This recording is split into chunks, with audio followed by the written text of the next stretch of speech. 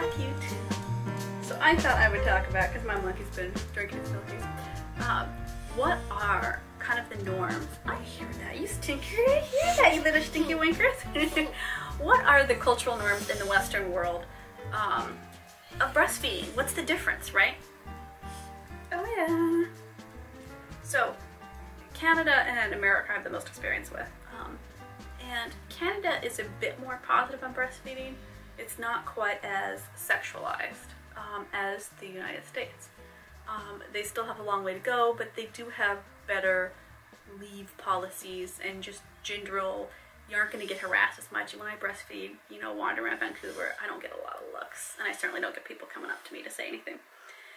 In the US, people get legitimately offended and angry about breastfeeding, and I don't, you know, I'm not sure where that anger comes from, but people will actually get angry about breastfeeding, and I do it anyway. I whip it out, and I'm just like, oh, he needs his milkies? I'm gonna give him his tatas.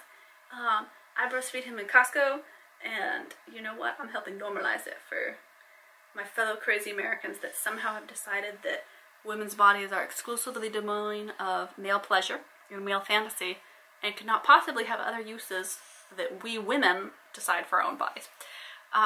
So the US, not a friendly place for breastfeeding, very unfriendly in the workplace, but progressing. We're making a lot of progress.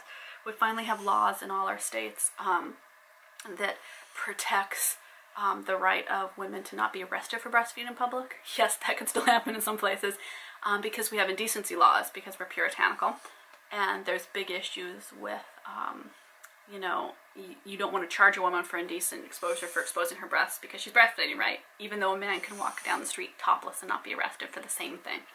It's just nipples, guys. We're all going to survive it. We've all seen nipples. Most of us have all drunk from them as small ones. They're good. They're cool. They're cool, man. They aren't horrifying. They aren't going to pervert the course of our children's development. So that's really good progress. That's wonderful. So now we can breastfeed without the fear of being arrested, because boy, that is some Saudi Arabia. That is right there. Tell me, my lovely followers in Saudi Arabia, how do you handle public breastfeeding? I suppose, I'm assuming you can't, but I have never been to Saudi Arabia, so I don't know. I avoid it for fear of, you know, they don't seem positive on the ladies. Hey, love. Oh, okay. Let me finish this one thing, and then should we have snacks?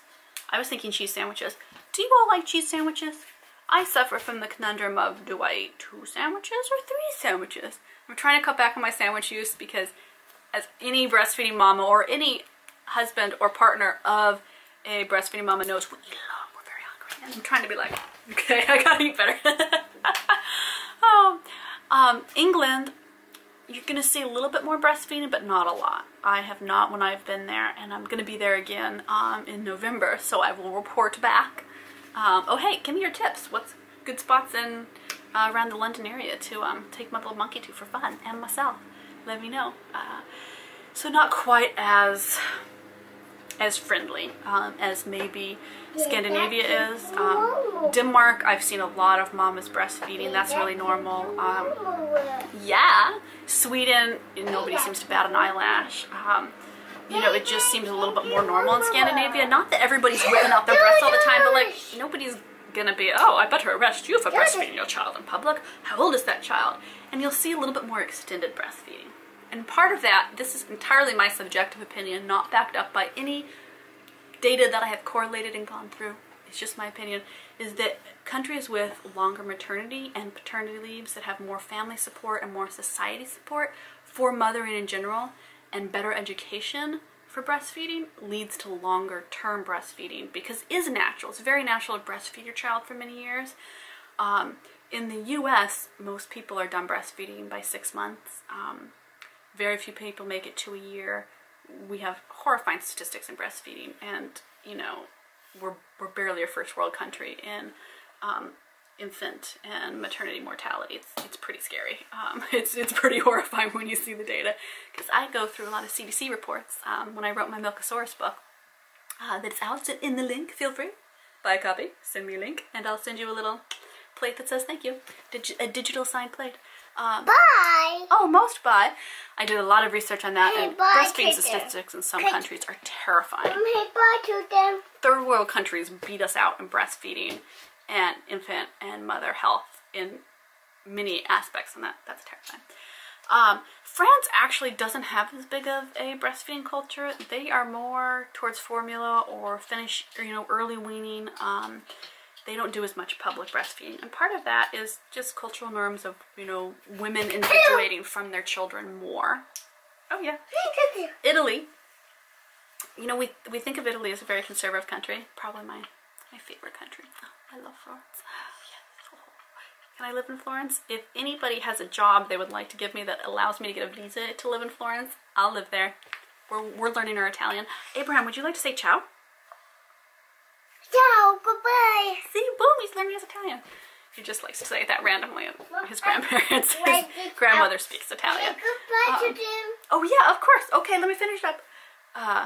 But it's very prolific in the art there and the statues, and that makes a big difference of what you're seeing day to day.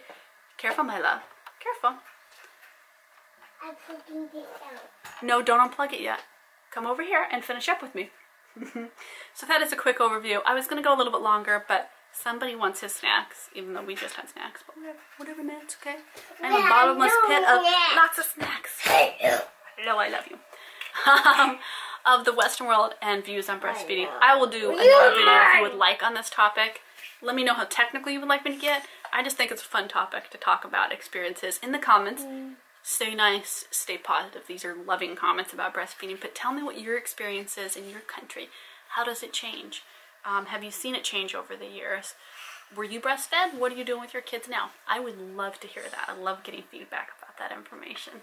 Until next time, check out all the links I have in the description. It also goes to my blog, and I list lots of breastfeeding and mommy and travel topics on there. And until next time, hey, thank you so much for subscribing and being part of our little wholesome feed family. And nursing tank tops. Rock. Bada boom. Oh yeah. Hey, until next time. Thank you all so much.